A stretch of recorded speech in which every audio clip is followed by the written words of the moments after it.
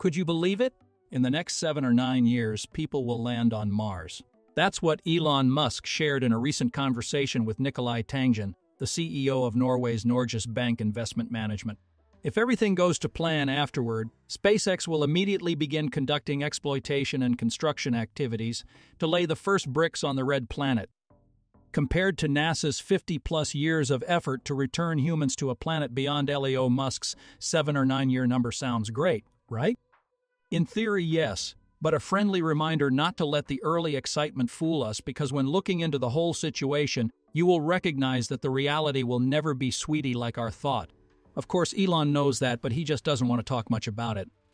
Find out everything about today's episode of Techmap. So, can we get there? Well, Elon's answer is apparently yes. Our Earth is currently in the third little rock from the left of the Sun, and our goal is in the fourth rock, Mars. However, on the large scale of the solar system, Mars can be as close as 56 million kilometers away. It can also be as far as 401 million kilometers away. Even though you jump into the fastest vehicle ever like the Starship, we have to calculate exactly when Earth and Mars are closest to each other. Without it, you and your ship will lost in the infinity of space. And Earth and Mars only are in the same quadrant of the solar system roughly for 6 months every 2 years. It's only possible to really transfer efficiently from Earth to Mars, I say every 6 months, but really there's a couple months where it's ideal every 26 months. If you can surpass the period of nearly 200 days floating in space to get to the destination, ultimately, what welcomes you is the dry and lifeless Mars on the horizon. And it's just the beginning. When you step down from the spacecraft, you will immediately need a specialized spacesuit to protect you from the deadly elements there. The average temperature on the red planet is around -60 Celsius or -76 Fahrenheit, and in the peak of summer at the equator of the planet Mars can reach a maximum temperature of around 20 Celsius. What's there is mostly carbon dioxide. The volume of atmospheric gas on Mars is less than 1% of what we have here on Earth. Nothing to breathe and nothing to protect us from cosmic radiation, which is bad as much as the sun sustains our life here on Earth, all of which will kill us in a few seconds. Therefore, the prerequisite is to figure out how to produce oxygen to breathe. You could extract it from the carbon dioxide with machines like NASA's MOXIE, which not only provides oxygen for human lives, but also liquid oxygen propellant for the rocket's operation. If dare to become the first Martian, you will take a chance to transform into astronaut Mark Watney in the famous Martian movie. No fertile soil on Mars to grow food in, so you'd use hydroponics to cultivate your crops in a mineral and nutrient solution. The lack of surface water means your system can only grow 20% of the food. You see Mark Watney growing potatoes in the soil of Mars using nothing but his own poop and a homemade contraption to make water from hydrogen and oxygen. In the emergency case, you will definitely come up with that idea. The supportive solution is to ship the necessary amount of frozen food from Earth to Mars and take a plant that evolved in the soil of the Earth, then just sow that into the soil from an alien world. Along with other Martians, we are not free to go outside and spend most of each day living in a pressurized inflatable building and most likely living underground. I hope you have fun with it. It makes sense because Mars's atmosphere is so thin that the radiation levels in the orbit above Mars are 2.5 times higher than at the ISS. Humans can't endure too much radiation, you know. What if you want to satisfy your curiosity by going out to explore the environment of another planet? Simply wear a specialized EV suit to compensate for the almost non-existent atmospheric pressure and block radiation.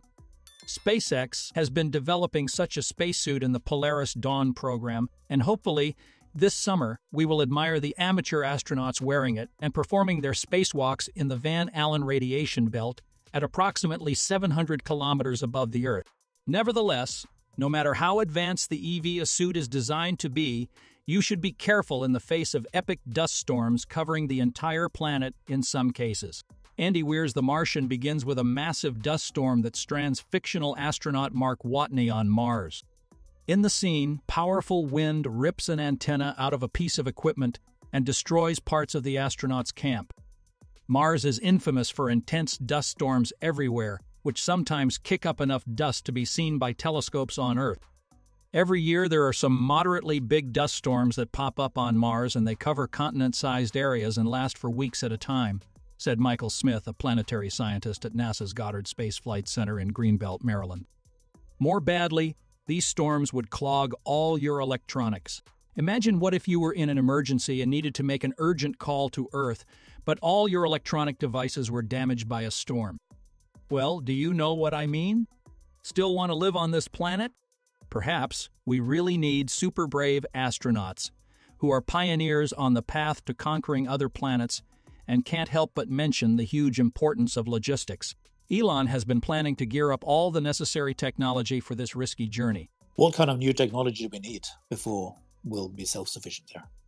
Actually, I think we have all the tech. We already know all the technology that's necessary for that. We just need to build. So no new physics is needed for this. He also referred to this matter in the April presentation.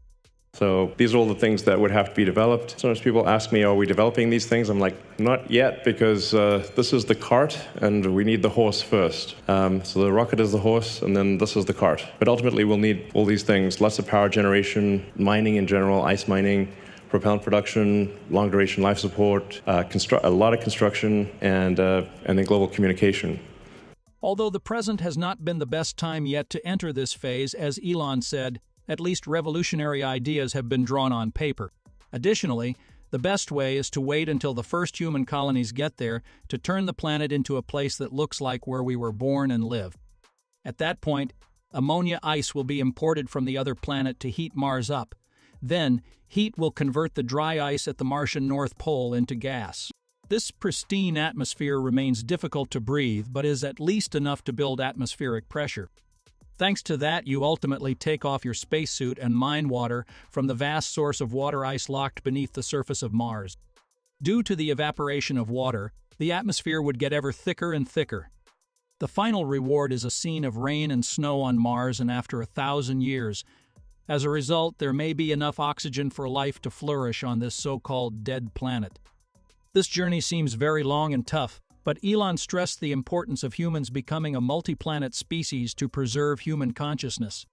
I think it's important for consciousness in general. So if we wish to maximize the lifespan of consciousness, then being a multi-planet species will result in a much longer existence of consciousness than if we are on one planet. If we're on one planet, we're simply biding our time until there's eventually a calamity. It could be soon, it could be a long time, but eventually something will happen.